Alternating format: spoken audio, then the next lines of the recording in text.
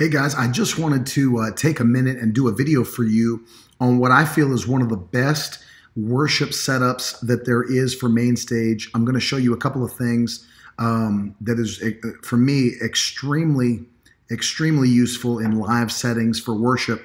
But I wanted to kind of also compare two piano sounds so that you could see the difference of what they sound like in these layered worship environments. The first one that I want to show you, as you can see, I'm in Mainstage 3, and you can see here that I have a piano layered with a pad over the top, and you can see it there in my channel strip settings as well. This setting right here, this layered sound that's been created, all of the sounds come directly from Mainstage. So there are no third-party plugins from Native Instruments or Omnisphere or anything like that. This is all stuff that comes inside of Mainstage. So for the piano, I'm actually using, as you can see, the Steinway grand piano.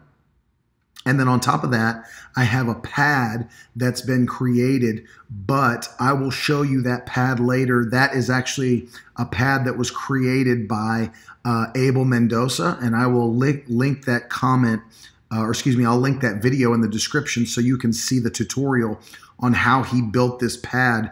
It's very Ian McIntosh, Jesus Culture, or Peter James Hillsong-y sounding. Because it's got that grit bottom end to it that you can roll in and out by assigning this mod wheel to the high cut in the EQ. So cutting out high cut frequencies and stuff. I'll show you that in a minute. But I want to also compare. So in this first patch, I just have the Mainstage Steinway grand piano sample. But in the second one, I actually have layered in, for the piano, the Native Instruments in Contact 5. You can see, I'll show you here. It's the Native Instruments, the Grandeur grand piano that comes. You can buy it separately as a plugin from Native Instruments. I've recently bought Complete 11, and this piano plugin came with it. And it's a phenomenal plugin. So I'll show you that too. But we're going to compare the two and see how they sound. And then we'll talk about it there at the end. So let's start with the grand piano that comes, the Steinway grand piano that comes directly in Mainstage. I'm going to go ahead and mute the pad first and just let you hear this grand piano.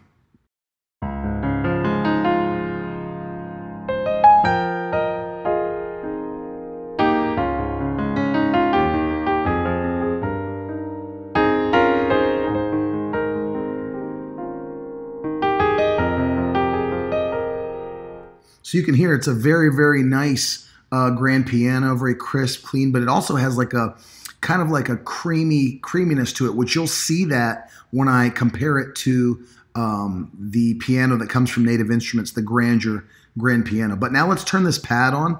First, I'm going to take the mod wheel and roll it back so it's kind of dark, but you'll see the genius of doing this. But let's unmute the pad. Listen to this together with it. I'll turn the pad up a little bit so you can hear it.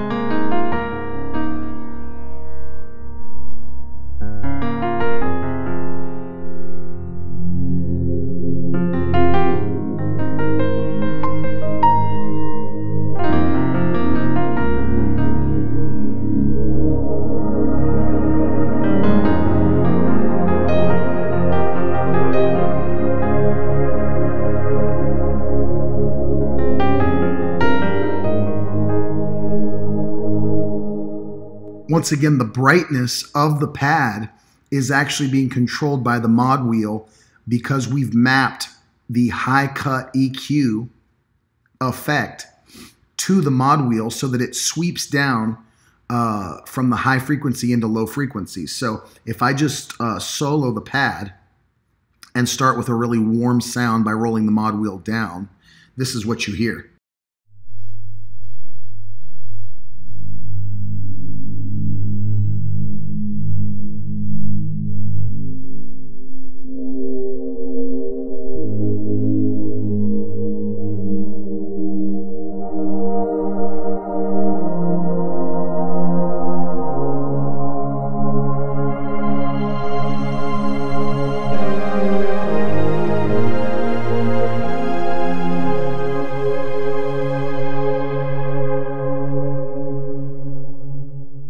So that is extremely useful, especially in worship settings where you want to build the dynamics of a worship song throughout from the beginning to the end of the song. You can really open that pad up to give yourself a full sound with your grand piano. All right, so let's jump down now to the second patch here, which is the Grandeur by Native Instruments with the same exact pad underneath it. So we'll mute the pad first. Let me jump open contact real quick so you can see the settings on the Grandeur grand piano. But you can just clearly see there's the settings. Here's some advanced settings that I'll show you in just a second. But listen to this piano.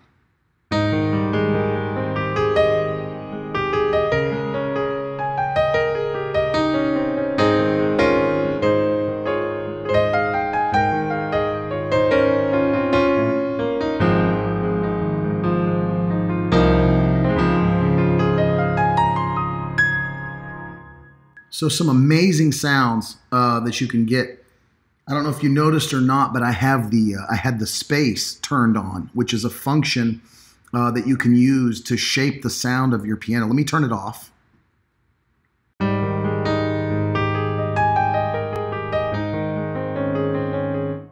See how dry it is? Turn the space on, and we're using this concert hall number 1, and I've got the amount turned up, you know, a good amount, the size, and then the distance away from the piano. Listen to this.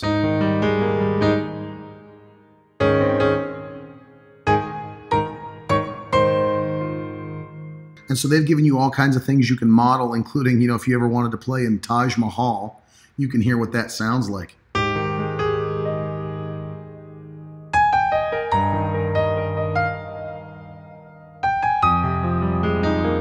So like an extremely long decay in that massive space. So going back to Concert Hall 1, and then you can decide whether or not you want space on your piano sample as you're playing it. It's up to you. Another cool feature, if you're doing something that's more classical, you want the realism of hearing the damper pedal and the sustain pedal as you're playing. Maybe you're doing something like Fur Elise or something like that, and you listen to the pedal sound. So you can hear it if you're doing something very classic.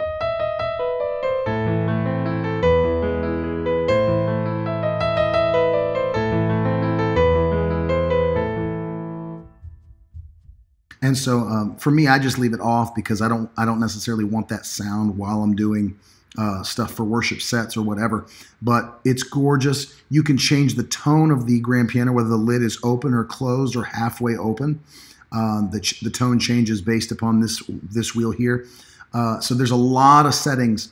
And I think really that is one of the upsides of using Native Instruments plugin like the Grandeur, is that there's so much you can do to customize your piano sound the way you want it. And obviously you can customize the EX2 sampler in Logic as well in Mainstage. It's just not as dynamic. I mean, it's so easy to look at the controls in this plugin here and change it. So let's turn the pad on and let you hear what it sounds like. We'll drag the high cut down a little bit.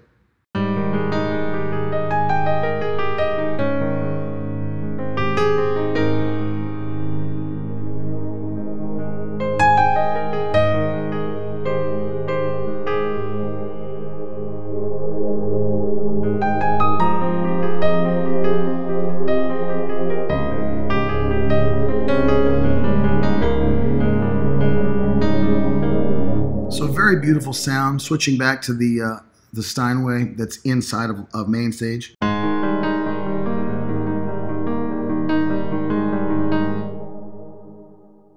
Going back here.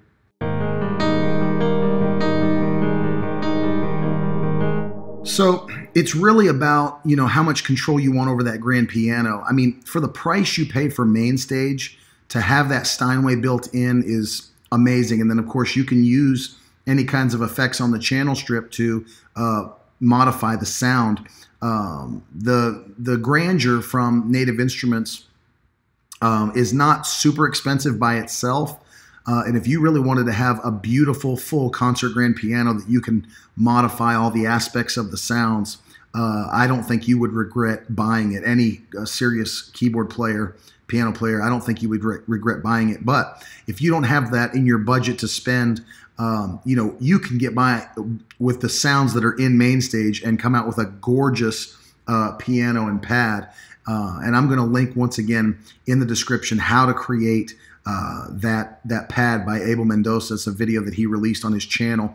I encourage you to check it out and do something like that. It will make your worship sound so full and so nice.